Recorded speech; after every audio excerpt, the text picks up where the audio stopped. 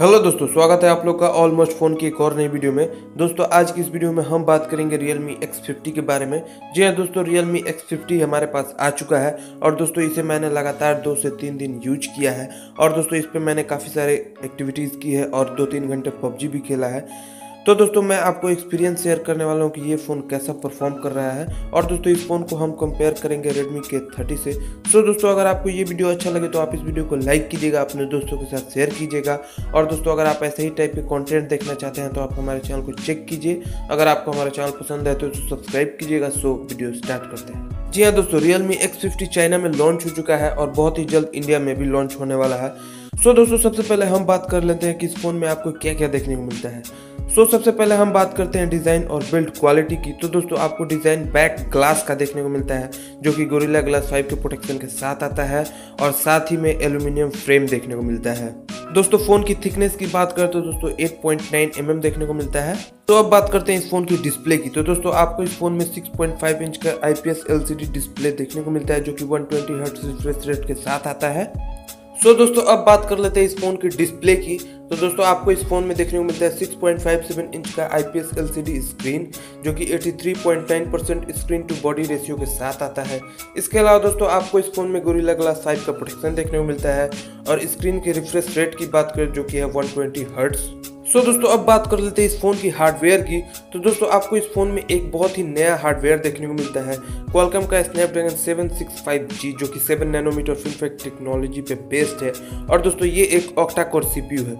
दोस्तों इस CPU में आपको 2.4 गीगाहर्ट्ज पर Cairo 475 प्राइम कोर देखने को मिलता है और 2.2 गीगाहर्ट्ज पर Cairo 475 गोल्ड कोर देखने को मिलता है और 6 एनर्जी एफिशिएंट कोर देखने को मिलता है जो कि 1.8 गीगाहर्ट्ज Cairo 475 सिल्वर पे रन करते हैं। इसके अलावा दोस्तों आपको इस फोन में Adreno का 620 GPU देखने को मिलता है जो कि एक काफी अच्छा कॉम्बिनेशन है। अब दोस्तों अगर इस CPU को कंपेयर करें दोस्तों हम Snapdragon का 835 से, तो दोस्तों ये CPU लगभग उसके बराबर का परफॉर्मेंस देता है क्योंकि इसमें आपको एक प्राइम कोर देखने को मिलता है। इसके अलावा दोस्तों आपको इस फोन में 3 वेरिएंट देखने को मिलेंगे, 8GB रैम, 6GB रैम और 12GB रैम और दोस्तों इसमें आपको 128GB स्टोरेज और 256GB स्टोरेज के साथ आएगा। UFS 2.1 स्टोरेज मिलेगा आपको। अब दोस्तों अगर कैमरा की बात करें तो दोस्तों कैमरा आपको क्वाड कैमरा का सेटअप देखने को मिलता है। 64 मेगापिक्सल का मेन सेंसर जो कि 1.8 अपर्चर के साथ आता है और 12 मेगापिक्सल का टेलीफोटो लेंस जो कि 2x ऑप्टिकल जूम के साथ आता है। इसके अलावा 8 मेगापिक्सल का अल्ट्रा वाइड सेंसर, 2 मेगापिक्सल का माइक्रो सेंसर और साथ ही साथ दोस्तों आप इस फोन में 4K वीडियो को रिकॉर्ड कर सकते हो 30 FPS में और 1080p वीडियो को रिकॉर्ड कर सकते हो 60 FPS में। इसके अलावा दोस्तों आपको इस फोन में देखने को मिलता है गायरो इलेक्ट्रॉनिक इमेज स्टेबलाइजेशन। दोस्तों जब हम कैमरा रिव्यू करेंगे तब पता चलेगा ये स्टेबलाइजेशन कैसा काम करता है। इसके अलावा दोस्तों अगर सेल्फी कैमरा की बात करते हैं दोस्तों डुअल सेल्फी कैमरा देखने को मिलता है पंच होल डिस्प्ले में। 16 मेगापिक्सल का मेन सेंसर जो कि f2.0 अपर्चर के साथ आता है और 8 मेगापिक्सल का अल्ट्रा वाइड सेंसर। इसमें भी आप 1080p वीडियो को रिकॉर्ड कर सकते हो 30 FPS में और इसमें भी आपको गायरो EIS का सपोर्ट देखने को मिलता है। इसके अलावा दोस्तों आपको इसमें सभी तरह के सेंसर देखने को मिल जाते हैं और साथ ही साथ फिंगरप्रिंट सेंसर देखने को मिलता है जो कि साइड माउंटेड है। इसके अलावा दोस्तों आपको इस फोन में 4200 mAh की बैटरी देखने को मिलती है जो कि फास्ट चार्जिंग के सपोर्ट के साथ आता है और 30 वाट के फास्ट चार्जर आपको बॉक्स में ही देखने को मिल जाते हैं।